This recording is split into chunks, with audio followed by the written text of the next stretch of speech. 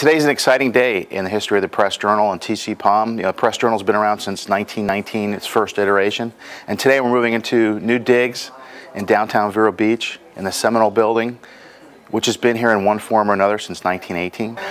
It's kind of interesting that we're sort of back where the Press Journal started, downtown Vero Beach, where everybody used to come to get their news and pick up their weekly paper in the day. So it's kind of like coming back to its roots. So the old Press Journal on US 1 had been there for decades, but when we opened up a printing press, state-of-the-art printing press in Port St. Lucie, that building became just way too big for us. And so we knew we were going to move out. The question was when. And with real estate the way it's been going up and down, this was a great time.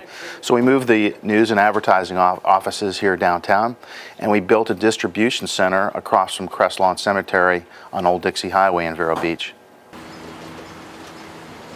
I think the move into the building sets us up. We're right in the middle of downtown. It's an exciting, revitalized downtown. There's a lot going on here. We're a block away from the courthouse, a block away from the library, and there's so much going on here with the arts, culture, restaurants, things like that. I think downtown's really ready to take off. It's exciting to be in the middle of it. I think one thing this move shows is our company's commitment to serving Vero Beach with the best local news possible. You know, we're coming out instantly on your phone, on your tablet, on your computer, and also the only publication that comes out daily that has Indian River County news in it.